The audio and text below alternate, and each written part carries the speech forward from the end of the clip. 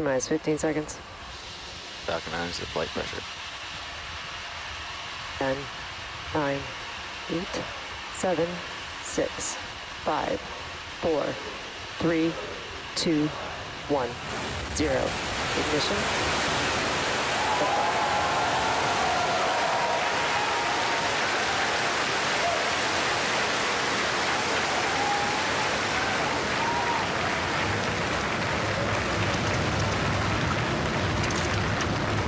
Vehicle switching downrange.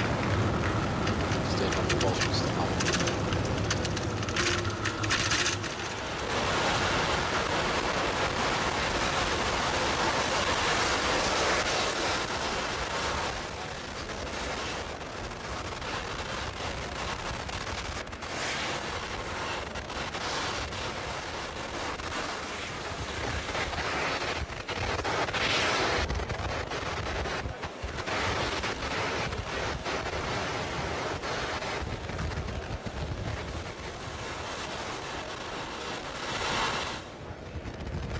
Rocket 9 is supersonic.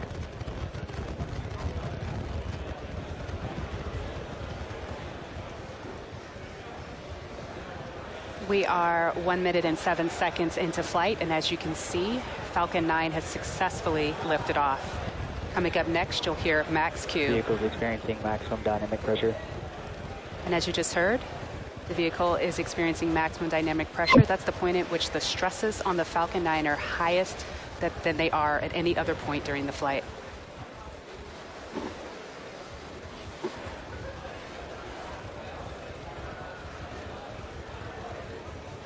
Back engine chill. Everything is looking nominal right now. Now coming up, you're going to have 3 events happening in rapid succession. The first is MECO, which stands for main engine cutoff. That is where all 9 of the Falcon 9 first stage engines will shut down. That'll be followed by stage separation. That's where stage 1 will separate from stage 2. And then we'll have SES1, or second engine start 1. That is where that MVAC engine, that Merlin vacuum engine on stage 2 is going to ignite and carry stage 2 onto orbit. We hear that MVAC chill is looking good. That's where we bleed a little bit of that super cold liquid oxygen into the engine.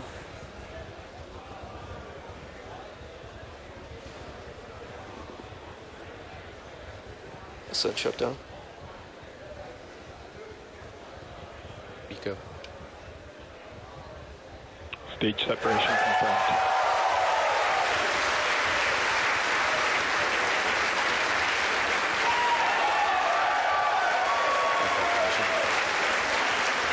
And as you can hear by the applause and see on your screen, we've had a successful stage separation and ignition of that second stage MVAC engine.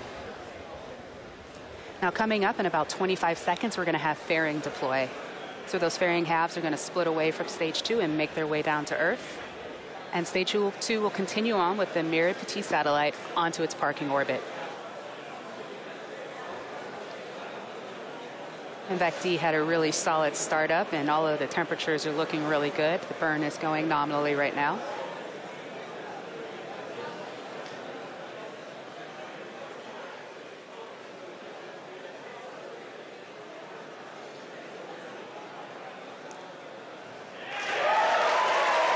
Separation confirmed. And as you just saw, we just had a successful separation of that fairing. Once we get into the vacuum of space, we don't need it anymore, so we get rid of that extra Second mass. stage is following a nominal trajectory. And as you just heard, second stage is on a nominal trajectory. Now, there are going to be 2 stage 2 burns for this mission. The first is this one that is taking the spacecraft to its parking orbit.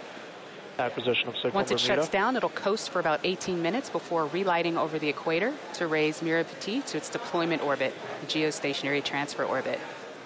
Now, while stage 2 is doing its job, stage 1, it's making its way back home down to Earth.